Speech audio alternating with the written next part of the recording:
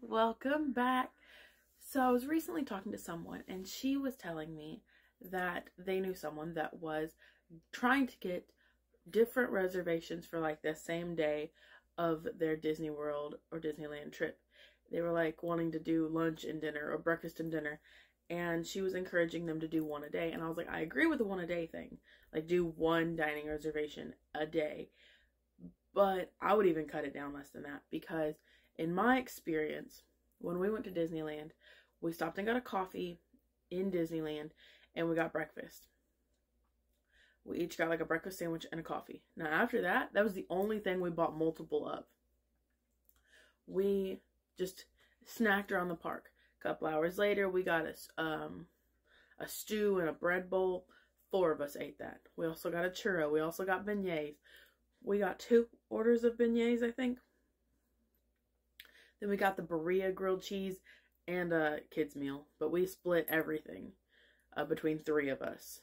And that was like our big sit down kind of like late afternoon lunch.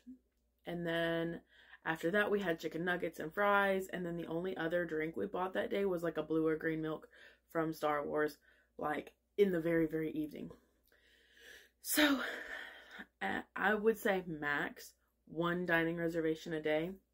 But even that, I would say if you're not, especially if you've never been before, I would not do more than 1 for every couple of days, because you get so little time in the parks. Like even when I went, we stayed there like open, which was like 8 a.m. to after midnight when they closed, and it still wasn't enough time to do everything.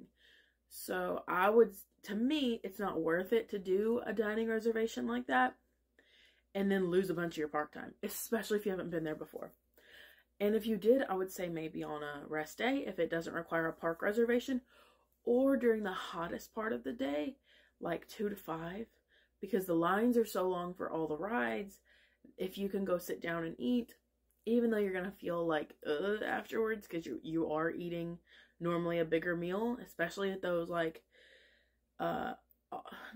restaurants that are not a la carte, like you get charged a set amount, like they bring you a lot of food.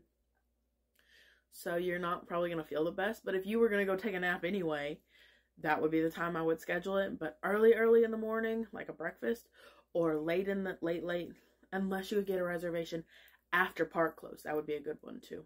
Because sometimes like the park closes at 10 and you can get a 10:15 reservation. Do that, because when you walk out, it'll be completely clear of people because everyone's already gone. But I would definitely say limit your reservations for food. It just, you have a limited amount of time there and you already spent so much money to be there. And the quick service food is really, really good. So unless you're doing a character dining, I just don't think I personally would do that many dining reservations. Now, would I do 1 or 2? Probably. But again, not on a park day if I could. Do it on a rest day if you have a rest day. And schedule it when you wouldn't be able to do anything else anyway. Like, 2 to 5 when the lines are super, super long, or right as park closes. So those are my tips for dining reservations and stuff like that.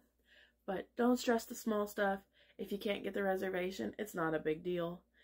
And I did use Mouse Dining to try to get an Oga's reservation when we went, and I did not get it. But that might be an option for you if you want to try something to try to get the reservation of your dreams. But it didn't come through for us. But I've heard a lot of people brag about it. Until next time, bye y'all.